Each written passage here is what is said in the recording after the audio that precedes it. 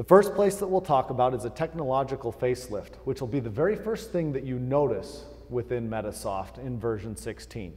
The thing looks different. All I can say is that when you compare it to what it used to look like, it's about time. Medisoft hadn't changed the look for almost 8 years.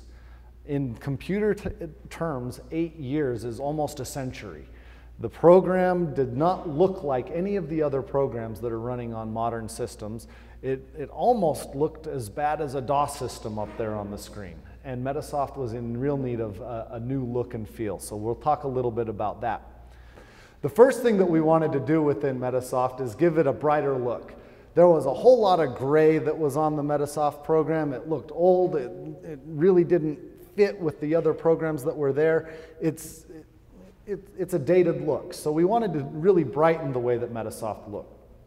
The other thing that we wanted to do is make sure that Medisoft 16 utilized the hardware that you could buy today. There's a lot of situations where you need to go out and buy a new computer, and we firmly believe that Medisoft needs to be supported on the hardware that you go and buy today.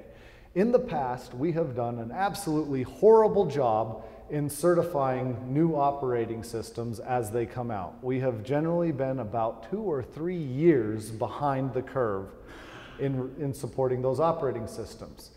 One example of that is 2008 server. When did we certify for that?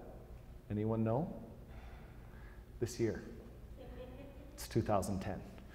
So with Medisoft version 16, we will support Windows 2008 server if you go out and get a new server, but we decided we don't want to be the 2-year behind the curve company anymore, and we actually went ahead and certified on Windows 7.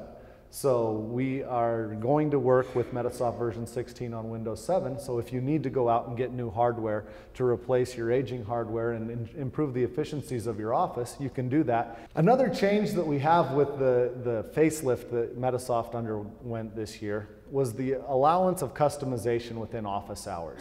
How many of you have customized your toolbars up at the top of Medisoft? Has anybody? About 4 of you. Those whose hands work went up, so 4 people. I'll translate that to about 12 of you actually have done it. The customization is available in office hours now as well. If you remember back to version 15 and earlier, you could not change the way that office hours was laid out up at the top.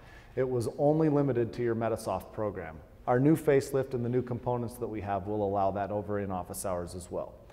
Our other main goal that we had with our facelift was to ensure that we maintained the workflow that you're used to. How many of you have all of your clicks memorized that you do throughout the day, and you have your hotkeys? And who's seen Meet the Parents? Has anybody seen Meet the Parents? There's the airline scene where he goes and she said, just a moment, and she's sitting there pounding away on her keyboard. That's all of you, right? You have everything memorized, and you are 5 keystrokes at least ahead of what the screen is doing. We wanted to make sure that we didn't kill you when we completely redid the Medisoft program. So we gave it a new look while maintaining the workflow and the structure that you have had before. Overall, all of the hotkeys are going to work the way that they did before, and your structure and your flow will be identical to what you had before, and we gave you the new look. So we wanted to get the best of both worlds, and that was our goal as we went about doing this. So let's take a look at what Medisoft looks like now.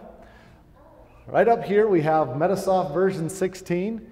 As you can see, the icons up along the top are completely different. The toolbar is not gray, it has a gradient of blue and white. And we have the transaction entry screen up there on the screen right now. I wanted to show you transaction entry because that's the screen that most of you spend almost all of your time in, and I wanted you to see that the screen itself really does look like it used to, other than some new changes to the icons that are down there on the bottom. The hotkeys are all going to be the same. You'll have the exact same functionality that you had before. These new icons, if you shrink them down to the size of the old icons, on one, they look really tiny and you don't get the same detail that pops out of them as you normally would on a larger sized icon. These icons are also going to look a lot better on a flat panel monitor. So we went with icons that really optimized the new hardware that people are going out and buying. So if you're using a high definition monitor, you'll really be able to see the differences in the icons. I will also throw out there the caveat that not every icon is going to look exactly like what you think that it should look like for that particular item. Picking those icons was the worst job that I have ever had in my life. I did not get to just say, go draw a picture of a claim up there and have that be my icon. They said, okay, here's this big library of icons, and you get to figure out what is claim management out of this library of icons. And I'm looking at it, and there's about 40,000 icons in there. And I looked, and there wasn't a claim. There's 40,000 icons, and there's not a claim. All right, this one looks pretty close. We're going to go with it. So if you happen to not like the icons, use the hotkeys. You'll be fine. I promise.